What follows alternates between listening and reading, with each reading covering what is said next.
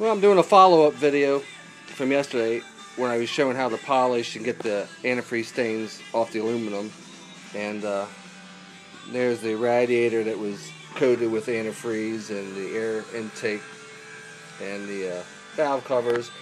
Everything came out pretty nice. I buffed them all up. I just wanted to show this, but I did find out the mothers, any kind of probably mag and aluminum polish, it seemed, if it's a cream type, it did take the stains off, so you wouldn't have to go nuts and buff everything. So if you want to try that, there was a couple spots that I seen that I missed. I used the mothers, and it took them off. So a little bit more work, a little elbow grease, but there it is. It came out pretty nice and looking pretty good. So I hope it don't happen again. I had to put a new timing chain cover on because the oil seal was leaking around the crank balancer, but I got that all done. And the radiator was all gunked up, but I guess that came out pretty nice.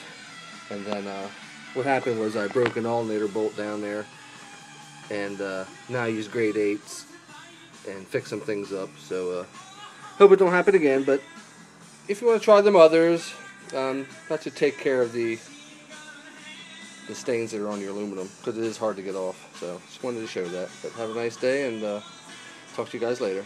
Bye.